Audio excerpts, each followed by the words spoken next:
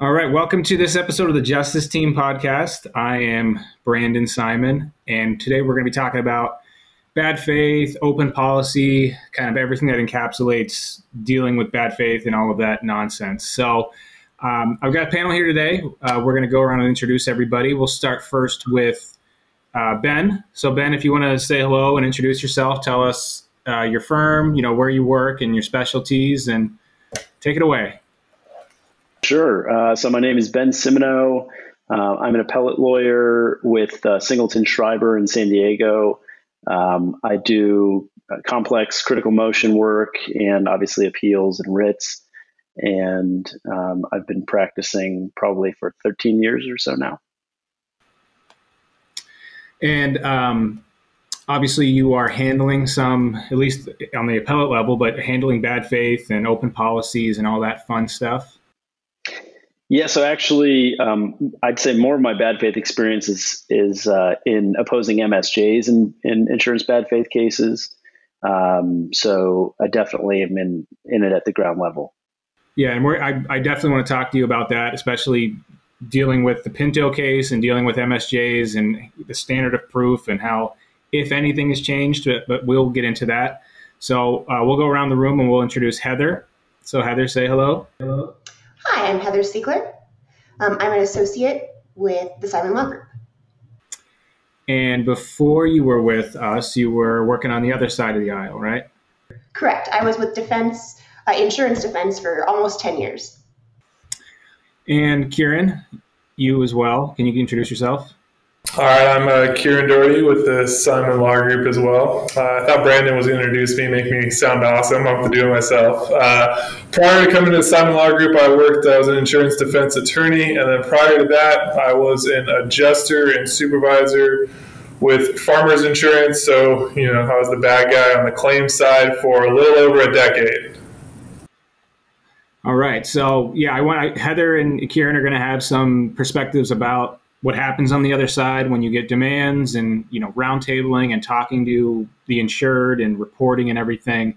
So it's definitely a good perspective to see how things work on the other side of the aisle. So, first we've done bad faith podcasts before, but it's been a while. So Ben, can you just tell us kind of for people who don't know what bad faith is or don't understand what that word means, can you tell us just briefly, clip notes, what is bad faith? What is an open policy? What does that all entail? Sure. So bad faith is kind of a shorthand reference for insurance companies that mishandle claims against their insured. So the insured is the defendant in like a tort case is typically when this arises. And let's say someone was involved in an accident and they were covered by $1 million policy through some insurance company. And let's say there was a demand made by the plaintiff in that case on the policy limits, and there was justification for asking for the policy limits, and the carrier refused to pay that, and then the case proceeds to trial against the defendant, and the plaintiff in that underlying tort case gets what's known as an excess verdict, meaning the jury awards damages resulting in a judgment over that $1 million policy limits, maybe like $3 million, for example. So in that scenario, you've got potentially a bad faith case against the carrier for not settling within policy limits. And then typically what happens is there's an agreement between the defendant in that case and the party represent the attorneys and the plaintiff. And then that essentially allows them to not collect against the defendant's personal assets, like taking their cars and personal property, and instead go to get that excess judgment, the $2 million above insurance limits from the carrier directly. And that's kind of where the open policy concept comes from, that now, because they had an opportunity to settle within policy limits and they didn't, essentially now it's as though there were no policy limits, and supposedly the carrier is going to then cut the check for whatever the actual full judgment was. So that's kind of, I'd say, the most conventional, familiar definition of bad faith. And Kieran, Heather, I mean, what's the policy behind bad faith insurance? Why do we allow people to go turn around and go after their insurance company? Well, you sign up for an insurance contract, right? And it's a contract of adhesion. You don't have a choice. The insurance company writes a contract, and therefore they have a lot of power over you, and they have a duty to you to protect you, to protect your assets. And realistically, it comes down to if a reasonable demand is made, they have to act reasonably and accept the reasonable demand. And by doing so, if they accept the reasonable demand, they pay the policy, you're protected. They have a duty to you to protect you, protect your assets, make sure you don't have any judgment personally. And if they don't do that, listen, if they would have accepted the demand, I think, that's the main case we're talking about here is, if there's a reasonable demand. It's most of the time that's what we're dealing with here with bad faith. If they would have accepted it, you'd be done. You'd be out of here. You wouldn't owe anything. And by them not doing that, they put you at risk. And that's kind of one of the reasons that you can pursue them. So, dealing on the other side of the aisle, Heather, I'll shift to you. What is, and maybe you don't have the same sort of, since Kieran was an adjuster, maybe it's better a question suited for him, but how does it work on, let's say, you get a demand, the insurance company gets a demand from, my client or my firm. And at what point, what's the adjuster's duty? What kind of triggers does that set into motion? Do they then have to talk to the insured, the person who holds the policy? Do they need to send them letters? Do they need to, what is their obligation as an insurance adjuster, as a representative for the insurance company at that point? Well, you're supposed to, but in my experience, if we got a demand letter and they weren't going to pay the policy, we might mention it in a report that would go to the client, but it wasn't really a one-to-one phone call, hey, they made this demand. It was usually because of the tripartite relationship that California has, wherein you represent both the insurance company and the insured. The insurance company kind of takes the lead there. And going off of what Kieran said, I actually have an interesting perspective because I was in-house for 5.5 years, and then I was panel counsel for another 3.5. And basically, in-house, you're expected to only have cases that you have a good faith belief will stay within the policy. That doesn't always happen, and then you're supposed to farm out the case to panel counsel. And in those cases, from an in-house perspective, we would tell the adjuster would immediately tell us, send out a letter indicating that for a 998, there's a good faith protocol. We need, all of the information in order to assess whether it's worth that amount. With panel counsel, it was always a little bit different depending on the insurance company. And with panel counsel, a lot of times the insured would be a lot more involved. So they would be notified right away.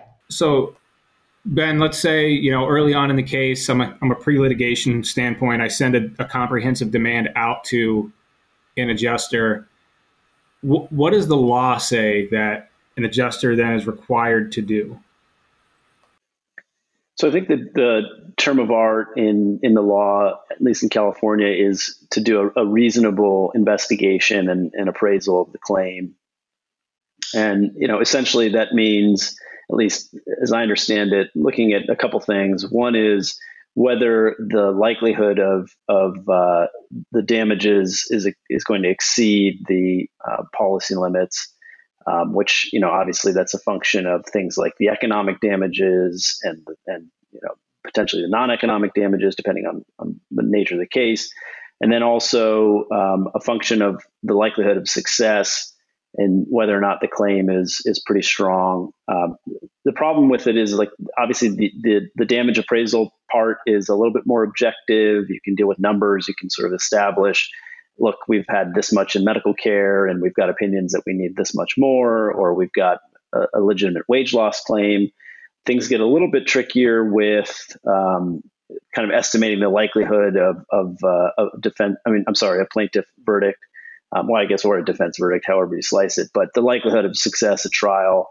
And that's where, in my experience, I've seen a lot of claim files where the defense seems to have an inflated sense of their likelihood of success. And so they're able to kind of say, well, sure, the damages are a lot, but we thought we'd beat this case, 7 out of 10 times. So when you sort of factor that in, we didn't really see policy limits exposure. But that gets a little bit granular. But the bottom line is it's supposed to be reasonable. You see a lot of terms in the case law like not gambling with the insured's money. Because essentially, going back to the policy limits, the policy rationale behind the bad faith law, if you didn't expose the carrier to the excess in these types of cases, then essentially they're just betting with someone else's money. They're saying, well, we think we'll beat this case, and if we don't, the tab is going to be picked up by our insured, and maybe they lose their house, but that's their problem, not ours. So the standard is reasonableness and thinking of the insured's interest the same as you would with the carrier. Kieran, how do you consider the insured's interest when you also are being paid by the insurance company? Heather mentioned the tripartite relationship. How does that? Man, it's a tough one, especially like from the, all right, when you're in the claims, in the claims department, it's a little different because you're not an attorney, you're not, it's a different relationship. But as a defense attorney, like realistically, I don't know. I think I will say I was always very lucky that I was allowed to fully advocate for my client who was the insured, right? I never ran into an issue with that. I don't know. It could be I had a pretty good idea of the coverage aspect. I had a pretty good idea of what went on in the back end with the claims aspect. So I knew kind of what the pressure points were, why it was a pressure point. I understood the bad faith. I understood all these things. But I think there's sometimes, especially if you're not, there's an incentive to, we're going to be tough on this case. We're a tough defense firm. We fight these cases, and not being honest and saying, hey, you should be paying the policy. Or realistically, as a defense firm, you should be, realistically, you should always be saying pay the policy. It's always in your client's best interest to pay the policy, right? But if you do that, you're probably not going to be getting, too much volume sent your way. So it really is a conflict, I think. It's a huge conflict, and I don't know. I'm glad I'm not on that side having to deal with it, to be honest with you. Yeah, I mean, it's. I've definitely ran into defense counsel who are pretty beholden to certain adjusters and certain carriers, and it definitely can complicate things when, by law, I mean, right, Ben? You could correct me if I'm wrong, but your duty is to the insured, right, in California. You're talking about from the perspective, well, I mean, really both, whether it's the carrier or the attorney, the duty runs to the insured. So I'm going to talk a little bit about this Pinto case that came out in 2021, Pinto versus Farmers, because quite honestly, we do a lot of open policy bad faith cases at my firm, and I'm curious as to how Pinto changed the landscape of things and what we have to prove. So Ben, can you tell us what this Pinto case, what does it say? And then we can get into kind of the burden of proof for us on an MSJ on a bad faith case. What is Pinto? So I have a little bit of like personal PTSD about the Pinto case. I won't get into the reasons for it, but in any case, the Pinto case basically, maybe it's easier to attack it by saying sort of what the understanding was before Pinto. And basically, the understanding before Pinto was that the party pursuing a bad faith claim against the insurance company had to demonstrate that the insurance company didn't take the opportunity to settle for a, quote, reasonable settlement offer. So you had to show that the settlement was the policy limits offer was reasonable, which we sort of got into that before. And the reasonableness is basically in light of the damages and the exposure, et cetera. So pre-Pinto, essentially, if you showed that they had an opportunity to settle for a reasonable settlement offer, that was basically what you needed to do in order to set up your bad faith claim. And in Pinto, what I guess it sort of stands for now is the idea that you have to show not only that there was a reasonable settlement offer, but that the failure to accept it was unreasonable, which is kind of like double unreasonableness. In my mind, I think it's kind of questionable when it would be reasonable to reject a reasonable settlement offer. I guess the Pinto case sort of gives an example of that. And really what they focused on in that case was the fact that the plaintiff in the underlying tort action only gave the carrier something like 10 days. I guess it was like 8, actual business days, but in any case, a very short period of time to accept the offer. And then making matters worse, they kind of put all these like conditions on the offer that we need certain affidavits from the defendant and all these things that they needed in order to sort of consummate the deal. And the carrier tried to get them all signed and inked before that deadline lapsed, and I think did most of it and actually sent a letter saying we accept and tendered, I think, even a check, but didn't supply all of the documentation that the plaintiff wanted. And the court basically said, look, by not sort of working with them and giving them time to actually get everything done and wrapped up, they didn't really have a reasonable opportunity to accept and consummate the deal. And so they were not acting unreasonably in the context of that case. I read Pinto very sort of narrowly. I know everybody kind of says it's a game changer, and certainly that's the perspective of the insurance companies, but I really think it's kind of an outlier case and sort of an exceptional factual circumstance. I think it's an example really of bad facts making bad law. But that's essentially the bottom line with Pinto. So, Heather, I mean, I know you were still doing defense work when that case came out. I'm curious, was there any movement on like the defense bar to really push Pinto or like change the way things are done? Was there any, because I know when certain cases come out in our industry, like the Howell case and Pebley, Bermudez, everyone freaks out, and that's the new. Did anything happen on the defense side to where we handle things differently now because Pinto is out? I'm curious. Honestly, no. There wasn't any change whatsoever. I don't see the insurance companies making any huge changes based off of the Pinto case, really. Yeah, I agree with that. Honestly, the insurance company's position was that's always been the law, that you have to act reasonably or you have to act unreasonably. And that, funny, like I said, I was an adjuster. That case came out of the office I was an adjuster at. I was involved in the roundtables trying to get those declarations. And realistically, listen, man, farmers did a good job. Like, we were on it. Like they sent someone out, which the person wasn't cooperating, right? So there's nothing you could do. They're kind of stuck between a rock and a hard place. But it's always been the position, at least from them, that that's always been the law. That I think it's a little like Ben said. Like, what's the difference between you can make an argument that demand wasn't reasonable because it was impossible for them to meet it, right? Versus they acted unreasonably, and it's really is it really a huge difference? I mean, it adds one more aspect, but it's kind of the same side, a different side of the same coin. It's really not too much of a change. So, Ben, when you're doing MSJs on bad faith now, I'm assuming that there's a lot of Pinto in the briefings. They try to rely on it. Are you seeing that a lot now, more than obviously before it came out? Yeah, and I think this kind of, at least in my experience, Pinto has kind of become like a Trojan horse for a broader agenda that I'm seeing in the bad faith world, which is the real undercurrent here is that the carriers think that the standard should be different than it is. So they really don't think that like reasonableness is a fair standard, and think that bad faith should only arise when there's like malice, essentially, like an intentional effort to sort of screw over the insured. Like, I don't know what you would need, some sort of like back room, smoking cigars and like talking about how, we're going to just basically set this person up to fail.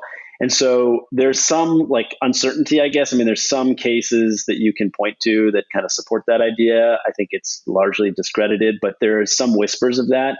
And then I guess Pinto kind of like cited some of those cases. And so I've seen carriers using Pinto as kind of like, the court was really saying that actually you need some sort of scienter and that reasonableness is no longer the standard. I think that's a real stretch.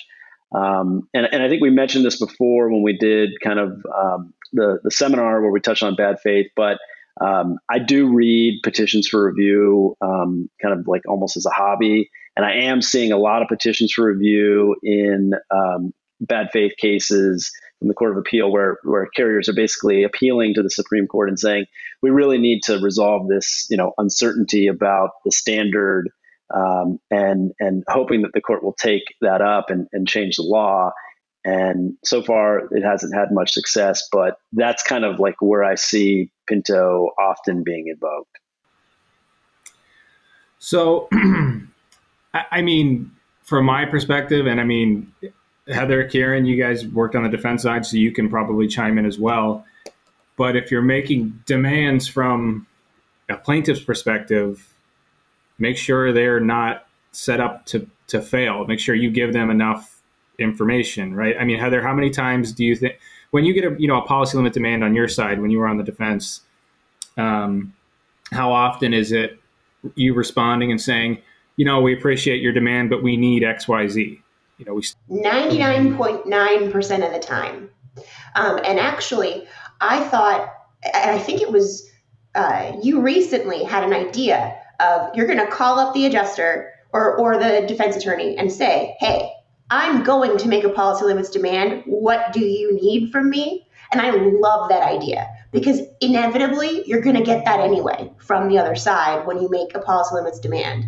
And so you're feeding into their need to say, hey, here's what I need. Well, once you've checked off those boxes, they can't make that argument anymore. So you're cutting it off at the head. And I love that idea. Yeah, I mean, I know that there are a lot of firms out there that anytime a 998 is sent or a demand is sent, it's just objected to. And it just says it's premature. We don't have X, Y, Z. How important is it once you do get that response, once you do get that objection, to actually respond to that objection? Kieran, you know what I mean? You know what I'm asking? So if you send a 998, it expires, but the day it expires, they send an objection and say this is premature. Do you let that slide, or should you be responding to that objection? We respond and we'll say specifically why you have what you need, and this is why you have it. Or if they send it early, like they send it and it hasn't expired, well, you need it. Well, then we'll set. If we have it, or we have a way to get it within it, we'll send it to them. We'll send everything, right? And I think last time we said listen, give them enough shoelace to trip themselves. Give them as much as they want. What do you need? Oh yeah, we'll get it for you. We'll get it and give them. And it's a balance, right? On bigger policies, they're going to need more. On smaller policies, they're not. But we respond, make sure we say, you have what you need. This is why, and explain why, and just make it nice and clear. And we're just really, realistically, we're creating a record for any future bad faith case of showing exactly what they needed and why. So I kind of want to shift focus a little bit to you're litigating a case now in the underlying case, and it is an open policy. At least you think it's an open policy. Well, before I get into that, I mean, I'm curious. Ben, are you doing litigating a lot of cases, the underlying cases that you believe open, or are you mostly just doing stuff on the appellate side on the bad faith open policy? Good question. I would say at least the last few cases that I've done, I've been brought in, at least me personally, have been brought in purely in the context of the bad faith lawsuit. And I think that the trial lawyers that hired me in most of those cases, well, maybe it's an even split. I would say it's about half and half, that some were brought in only to help with the bad faith case. Others, there's been a couple that were involved in representing the plaintiff in the underlying case. So the reason I ask is, we're at our firm, we get a lot of cases to look at, and people will tell us, hey, it's an open policy case, run with it. And I have to explain to a lot of people that it's not a yes or no answer. It's not that simple. It's not just, okay, it's a push the button, it's open. What advice would you give to, because you're looking at it kind of in a retrospective, you're looking at the claims file, you're seeing things. What advice would you give to people that are trying to figure out, hey, I know it's a loaded question, there's a lot of factors, but what advice do you think you would give to somebody when they're looking at these demands and these responses on a level of confidence to say, okay, this is probably open or not open? What would you kind of say to somebody who's looking at those responses from the defense, the insurance company? Yeah, so I love this question. I'm glad you asked. I'll take a step back and say, as appellate lawyers, we live in the record. That's the coin of the realm. And so One of the things that's really unique about bad faith cases, and we touched on this a little bit earlier, is that you're basically creating your own record. There's like not a lot of times when, as a plaintiff lawyer, you're sort of creating your own evidence. Most of the time, the cases come to you and they're just sort of baked in. There was something that happened, and it is what it is, and you just kind of have to like put it all together and discover facts. But you're making your own evidence in these cases. So I say that because you basically, your checklist should be a couple things. One, did you respond to requests from the other side for more information? Whether you sort of do that before you send the demand, which I think is genius. I agree with Heather. I think that's super smart if you do that. Or, even if you do that and they still come back and say, we need something else, or we're waiting on this. I mean, did you respond to those? Did you fulfill all of those requests so that, someone looking at everything retrospectively would say, look, the plaintiff gave them everything that they said they needed to evaluate the case. I think you also need to kind of demonstrate to yourself and confirm to yourself that your damages really do exceed that policy. And I think you also kind of need to take into account the likelihood of success, which again gets a little squirrely because it's kind of subjective as to like, okay, we tried this case 10 times. I think we're going to beat them 9 out of 10 or 8 out of whatever it is. But I think, if you've got a case where there's no disputed liability, it's a rear ender or something, great. That kind of takes that off the checklist. But if there are disputed issues, you really kind of want to make sure that you've tipped your hand and demonstrated why exactly you think you're going to crush them at trial. And then, particularly in light of Pinto, but I think even before that, that you gave the other side enough time to respond to the demand, to accept it and evaluate it, and didn't just like give them this demand with this like really, really short time limit, and then they, didn't accept it within time. I mean, that I think potentially is fragile when you're trying to pursue a bad faith case. And on that point, I mean, you have, again, you're creating your own evidence. You can say, look, if you need more time, let me know. If you feel like you don't have enough time to evaluate this, let me know. And then when there's the absence of something from them saying we need another 30 days, then that kind of argument is going to go away when you're doing your bad faith case. And I just want to drop one more point here before we leave this, because this is the other big trend that I'm seeing. We talked about a moment ago, the idea that like the standard should be more than reasonableness. But the other trend that I'm seeing in case after case, so it must be like, all points bulletin on the defense side, is this idea that, the plaintiffs were just setting up the bad faith case. And there's some like concurrence from some court of appeal case that they always cite, where it's like basically some justice that doesn't like bad faith is like bemoaning the idea that these poor carriers are all getting set up.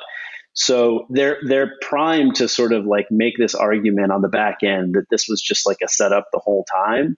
And the more you can demonstrate that that's not true, that you were trying to be helpful, you weren't hiding the ball, you were doing whatever you possibly could, the better off you'll be. So just understand they're going to make that argument. It's coming. You don't want to sort of walk into that box and make their life easier. And realistically, it shouldn't matter what our intent is if the demand was reasonable and you should have paid it. But on that same token, you want to keep your hands clean as much as possible. You did bring up a good point, though. I wanted to ask Heather this, because you said, the demand at the time the demand is made, the damages at the time the demand was made need to have exceeded the policy or expected to exceed the policy. I see this a lot, and Heather, I'm curious what your thoughts are when you see that, when you would see this on the other side. I would see policy demands and people wouldn't have surgery yet. Let's say it's a $100,000 policy or a $250,000 policy. Somebody doesn't have a surgery yet, and it's not really even a surgical recommendation, but there's some discussion about this person, has tried epidurals. They may need a surgery, or down the line, if these injections don't work, they may need a surgery. How much do you look into that? I don't even call it a recommendation, like a soft recommendation. I see that a lot when people bring us policies. What is your viewpoint, coming from a defense-minded? What do you see when you see that sort of thing? If there's even sort of a fuzzy line of, okay, we're not sure if they're getting surgery, then for sure, from a defense perspective, wouldn't consider that if it was a policy limits demand, I wouldn't consider us having blown the policy unless there were other factors involved. Like he or she had a number of injections, or there was evidence that whatever conservative treatment was going to fail or had a higher probability of failing. Otherwise, in my experience, carriers, I've never seen them openly admit, like, yeah, we blew that, the policy's open. Never in a case like that. On the carrier side, an if-then recommendation pretty much doesn't carry any weight. Obviously, it depends if it's a smaller policy, but for the most part, if it's if X, then Y, it doesn't carry very much weight. It has to be their surgical candidate. But like you bring up a really good point with a small policy. For example, we have a case right now where it was a 1530 policy, and there was a recommendation for injections, but the injections hadn't occurred yet. And so the insurance company in that case said, well, she hasn't gotten the injection, so we're not going to give you the policy. And so we did what we needed to do by repeatedly saying, here's the medical record, here's the recommendation, here's her 7-millimeter herniated disc. She's going to need this injection, give us the policy. And they sat on it. And so we made our policy limits demand. We gave them 30 days. They didn't say anything other than, we need more than a recommendation. And they're definitely, I didn't mean to cut you off, Kieran, but we've been talking a lot about giving them enough information and giving them enough time. There are definitely scenarios where, okay, I'm not giving you any more time or any more information. That's probably one, I would assume. Yeah, I think it's also, the smaller the policy, the easier it is to open it, right? I mean, the less information they need. The bigger the policy, the harder. I think there is a difference. An actual recommendation saying they need this, I think needs and should be taken seriously, and I think carriers do. But if it's, for example, like, if this fails, then they need that, they're not going to take that seriously because the if hasn't happened, right? But the actual recommendation, they're not always taking it seriously, they should be. Yeah, a lot of times I feel like it's just, we don't believe that you will get it. Not that you don't need it, but we don't think that you will get it.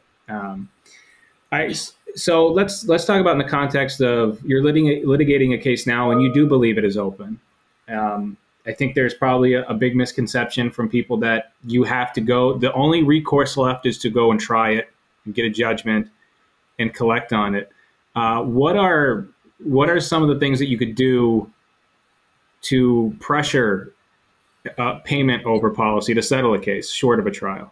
What have you seen, Heather or Kieran, on your side, between coverage opinions, personal, what kind of pressure points do you guys recommend to people to get money over policy before a verdict to settle the case? Well, you're not going to get anything if you don't demand it, first off. So once you know the policy is open and you're comfortable with it, make that over policy demand. And we'll actually, a lot of our over policy demands, we do this, like, a lot of times we come in and it's a bigger policy, like $1 million policy, right? And that's a little harder to open. And so we'll give like a one last chance, right? And we'll just outline, like, this is what's happened. This is where you've made your mistakes. This is why you made your mistakes.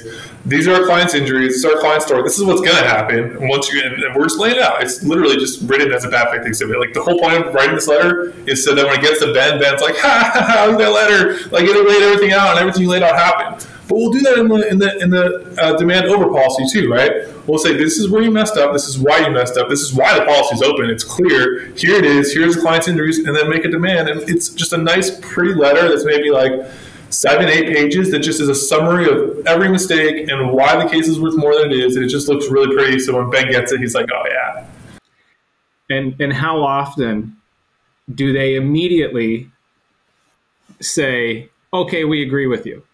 Oh, every time. No, never. On the first chance, never. But eventually, the closer and closer it gets to a trial and like a verdict is going to be coming, it's, the more likely that above policy offer is coming. That would be my advice is, if you're litigating a lot of open policy cases, a term that I always use is it's a slow burn. And especially in the world of COVID where we didn't have trials for a long time, until there is a trial date on the horizon that that's going to happen, a lot of times they're just gonna wait and drag their feet before they pay anything over policy. Because that, and Heather, you can probably fill us in.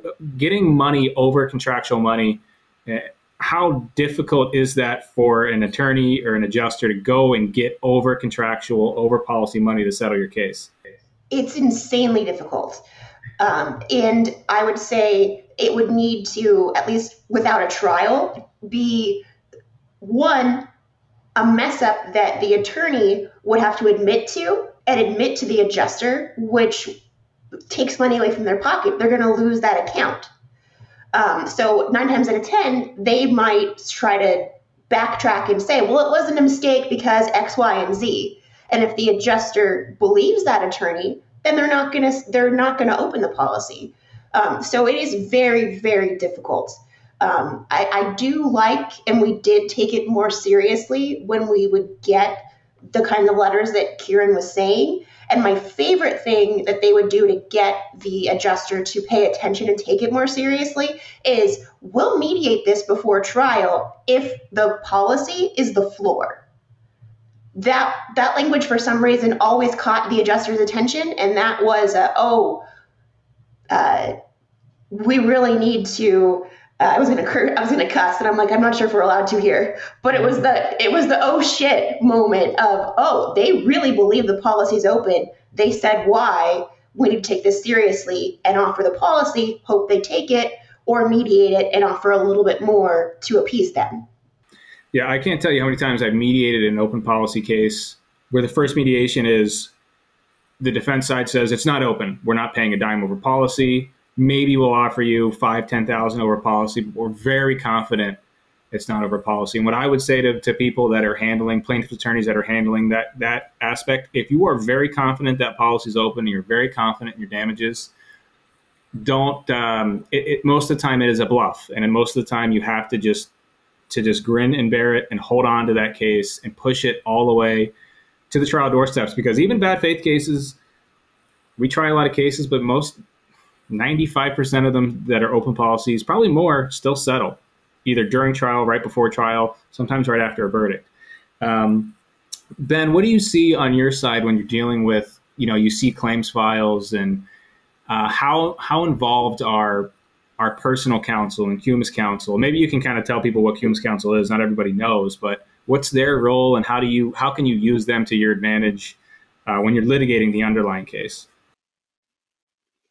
So I may not be the best person to ask about this, because I don't think in any of the files that I've touched there was CUMA's counsel. I'm familiar enough generally that it's essentially when there's a reason to believe that there's now a conflict of interest, and that the carrier is not able to, the insurance defense counsel is not able to adequately represent the interests of the insured, that he or she needs their own personal counsel to make sure that their interests are being looked out for.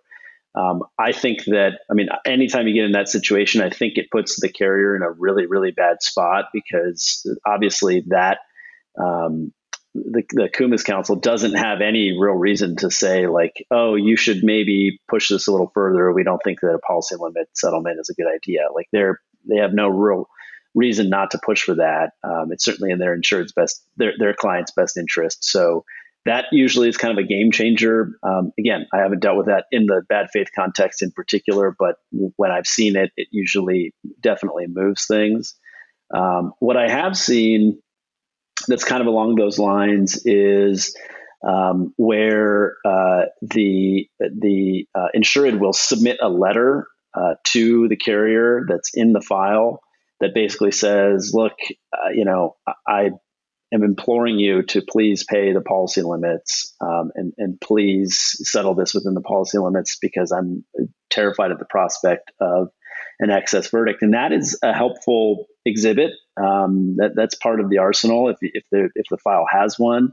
So that's something to keep an eye out for. Obviously, you don't have control over that as the plaintiff lawyer, but those are things that I think fall kind of into that same realm, where the insured is really pushing and putting some pressure on the carrier to settle within policy limits. I suspect that sometimes they are effective, although I would defer to Heather and Kieran on that. But anytime I've seen that in the file, it's like, okay, that's going to be part of the story for sure. Well, I think it brings up a good distinction too, right? Because the carrier is not going to provide. So cumus is when the carrier themselves is paying an independent counsel to represent, right? And they're not going to do that in the context of a bad faith case. They're going to argue that their goal is the same as the insured, is to have the smallest verdict possible, right? But the client, the insured there, is entitled to personal counsel that they're going to pay out of their own pocket. But realistically, like a lot of these personal counsel will do it, either very cheap because this insurance company is screwing them, or they're not going to charge them. So it's trying to let the client know. A lot of insurers don't know that you're allowed to have personal counsel, and you might have to pay for it out of your pocket or come to an agreement with them. But the carrier is almost never going to agree to actual cumus counsel on an open policy case because they're going to say, no, we're in alignment. We all want the lowest verdict. There's no conflict. So that's a little misconception I think I see. But the personal counsel, and that's huge. We write in our letters, like at the front, like, we'll write it like, obviously they should, please advise us who the client's personal counsel is. And we write it in a way that it's like, the person reads it, the way they write this, I definitely should have one. Why don't I? Because they make a huge difference pushing that personal counsel, just saying pay the policy. Is there cumus counsel and coverage counsel? Are they the same thing or are they different?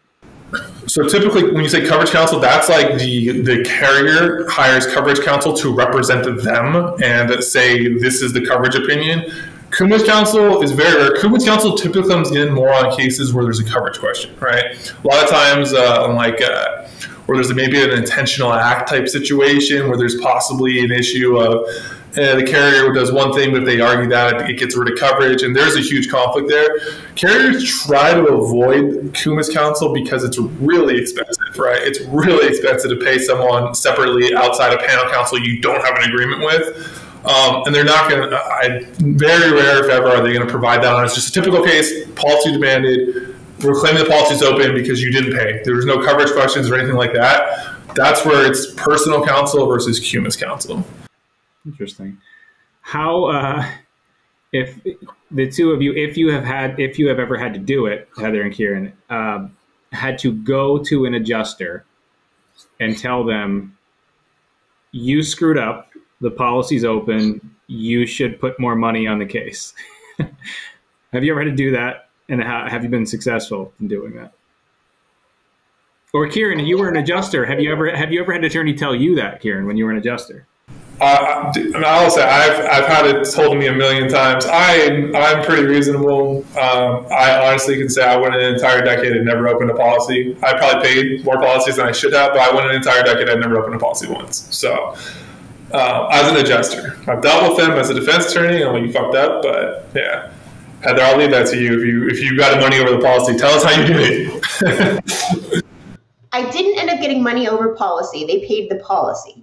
I did tell them, though, that they did misevaluate the case.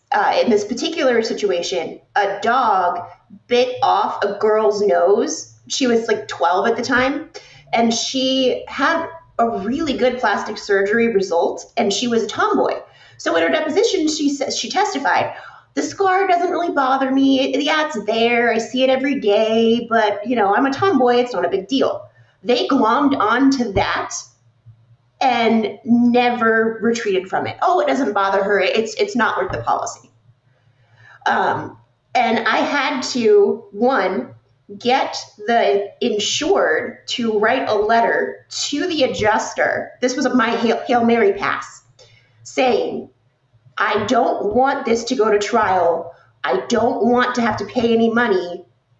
Please pay the policy, or at least offer it, because at this time the attorney felt it was open, and I agreed.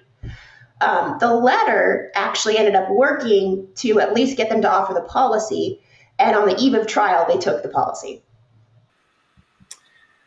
Yeah, I think something that I hear a lot when I speak to defense attorneys, because sometimes if this would be my advice, and again, Heather, Kieran, you guys have worked on that side of the aisle. Sometimes you can call up a defense attorney and have a candid discussion with them about why the adjuster isn't tendering a policy or why they're not thinking the policy is open. And oftentimes it's something, at least again, I've found, something that they've dug into way, way, way, sometimes before you're even involved. Sometimes it's a pre-litigation where they papered a file and they thought liability was sewed up and something came to light. And how difficult is it for an adjuster to have to go back and basically fix that and say, look, we misevaluated that liability aspect. Now there's something that came out where we have to readdress that. How difficult is that to do? So if you're talking over the policy, I know, Heather, you talked about how crazy it is earlier to get over the policy. Like, if you're getting money over the policy, it's literally like the high up executive level is involved. It's like, it's everyone's everyone not in a room anymore, but it's like you're talking to the high up executive, not like the, C-suite executive. You're talking to the big time executives, the ones who are running the company. That's where you're getting, money over the policy. To pay the policy, it's depending on the level of the policy, how big the policy is. There might be different layers involved. It's not as hard.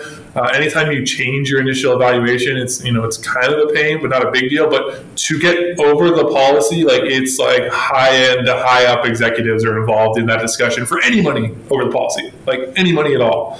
So it really depends if you're trying to pay the policy or go over the policy. It's tough. And Ben, on the appellate side, you get to see, or the bad faith side, you get to see all of that documentation, all of how they interact with executives and how claims adjusters.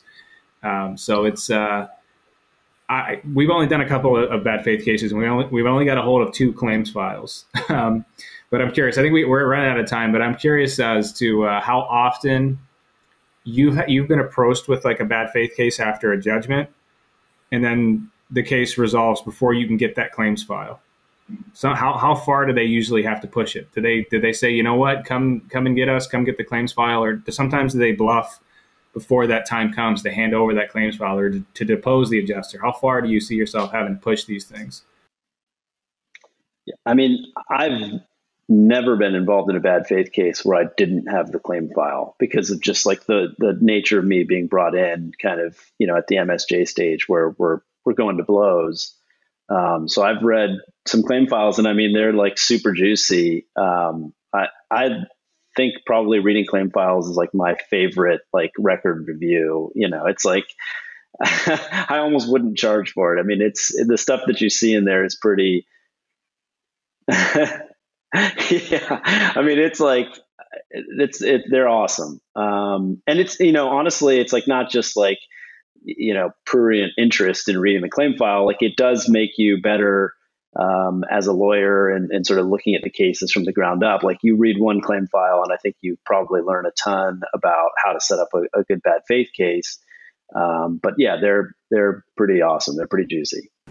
They're wild, huh? Yeah. Some of these adjusters that put things in there, you're like, oh my God, why would you put that in there? The log notes are hilarious most of the time. You made me reminisce for them. So we're right on the up to closing time here. But the one thing so I'm glad Ben brought that up. So if you're handling a bad faith case or a case that you think is an open policy case, remember everything that you write, good or bad, is going to be part of that claims file, is going to be a potential piece of evidence at the bad faith trial or the MSJ.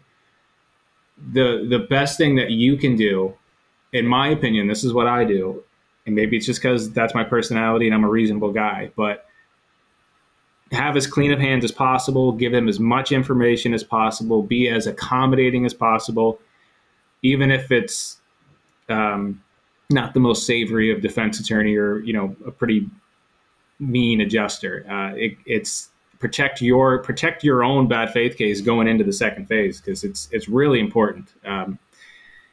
Sometimes you can't get past the MSJ if you're not papering your file correctly. So any last parting words before we close today about the world of bad faith and open policies from everybody?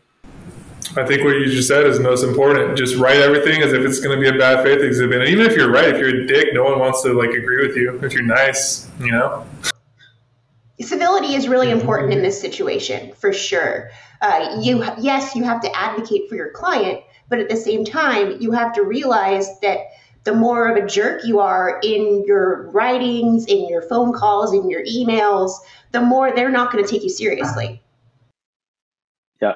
Yeah, I fully agree. I mean, I think the fact that we're all sort of homing in on the same point should be telling to the audience, because the toughest bad faith cases that I've dealt with were where the plaintiff lawyer was just really disagreeable, and just kind of a jerk. And there's, emails in there, and, I've been able to get around it, thankfully, but it definitely makes it for a much bigger lift when the person handling the case was just kind of a jerk. And they're going to try to paint you as someone that was an obstacle to settlement. And so, why give them sort of that rope to hang you with? Just be as accommodating and nice as you possibly can. You'll have a much easier time with the bad faith case. All right. We're almost on an hour now. So thank you so much, everybody, for joining us. I love talking open policies and bad faith. Most of my workday is looking at cases that are probably open policies. So you guys give me some good information to help with my own evaluation stuff. So hopefully it's pretty informative, and everybody out there listening, take some advice and don't be a dick, right? If you take one thing from this entire podcast, that's it. I'm with you. All right. Thank you, guys.